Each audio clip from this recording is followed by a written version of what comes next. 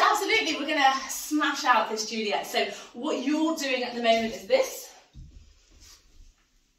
Okay, so we're not able to get a really good secure lock. What we're going to work towards is this. Okay, and the only difference between the two is I'm getting my butt to the side of the pole, your butt's in front of the pole. Okay, so when you're taking the leg forwards, don't just grab the pole here. We're going to take the leg across, but I'm sticking my butt back. As my butt goes back to the side, this is going to allow this leg to be in the perfect position to push the back of the knee into the pole, then hook.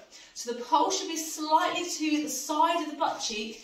Your butt cheek should not be in front of the pole, okay? So again, from here, I'm going to the side, then I'm going to grab, I'm going to hook, and then release the bottom hand only when you feel ready to, okay? Does that make sense? So get your butt to the side and you'll nail it.